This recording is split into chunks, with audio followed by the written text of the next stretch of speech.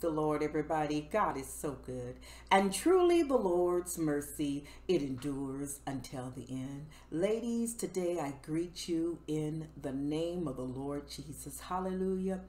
And I wanted to talk to you because I know that over the past couple of years, we have gone through some things. And I know also in going through those things, I know that we have grown.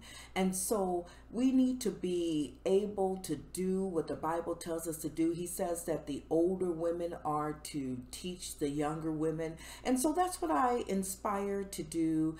I want to share some experiences with you, as well as looking at some of the women in the Bible to see what we can, glean from their life and how we can apply it to our life so that we get even stronger. Because I know there were some single mothers out there over the past year, trying to keep your family together. I know that there were some married women and some women who were married to preachers and, that were going through so much. So it's time for us to just step back for a minute, regroup and go forward in the Lord.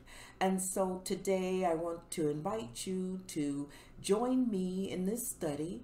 And I know that, God has something for us. And if it blesses you, or if you have something that you want to say or add to what we're studying, feel free to leave a comment in the comment box. And as the women begin to watch the videos, they can be inspired by your story as well. I want you to know, ladies, that God loves you. He's made us strong. He has made us resilient. Hallelujah. Even persistent, because we keep going. So come on and go with me as we look into the Word of God. The Bible says in Proverbs 31:30, charm is deceitful and beauty is passing, but a woman who fears the Lord, she shall be praised.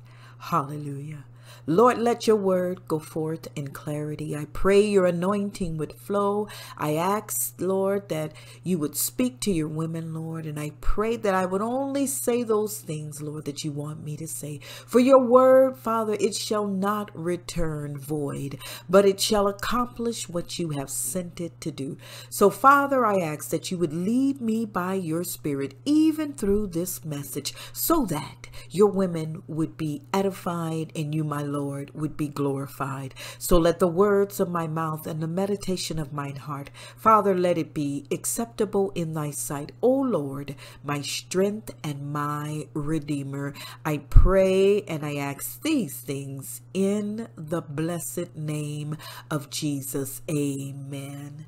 Ladies, we live in a world that's full of celebrities, women that have risen to notoriety based on, their beauty, their career, and even in some cases, the amount of money that they have. But I want you to know in this text in Proverbs, King Lemuel's mother, who some scholars believe was Bathsheba, and, this poem was written to Solomon. And if you think about even that for just a second, that would be astonishing, seeing how Bathsheba had, such a humbling beginning. Lemuel's mother, whoever she was in this text, she wanted her son to know that a good woman is hard to find, as she began to lay out what a virtuous woman looked like. And that's also another message, and we'll come back to that one day. But I came today to glean from the text just a little bit and talk about a woman that fears the Lord. See, ladies, the classiest thing that you could do is to honor, respect, reverence, and worship the Lord. See, outward things are going to perish. Those things that others might look at and, might be attracted by. But that's going to fade. But the hidden beauty, that's what the Lord sees and rewards. See, when the Lord has a woman that fears him, he'll entrust her with a good husband. For the Lord knows that she will not only take care of her husband, but the house and the kids, and even bring in a little money to help out. Ladies, the Lord is looking for some women that he can brag about. Those that have trusted him and endured faithfully without complaining. If you are that type of woman in this Proverbs 31, know today that God has his eyes on you. He sees all that you do. So therefore be encouraged, for you might not be on the cover of the latest magazine, but I want you to know your name is known in heaven, and the greatest of all loves you. Never want to close one of my videos without giving someone the opportunity to give their life to the Lord. You know, in the days and the hours and the time that we are living in now, it demands that you know who you are, who you belong to, and where you are going. And so I want to give you the opportunity to give your life to the Lord.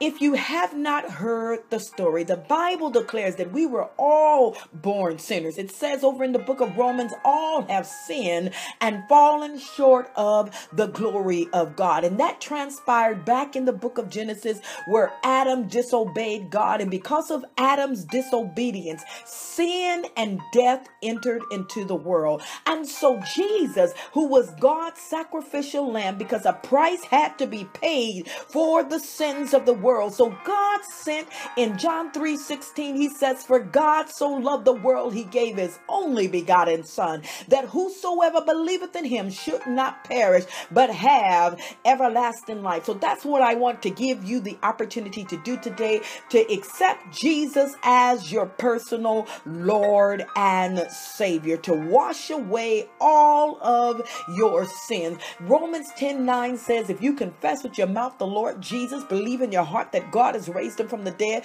the Bible says you shall be saved. Romans 10:13 says, if you call on the name of the Lord, he will save you. So just repeat this prayer after me. Also, if you have walked away from the Lord, come on back home. Just say, Lord, I confess that I am a sinner.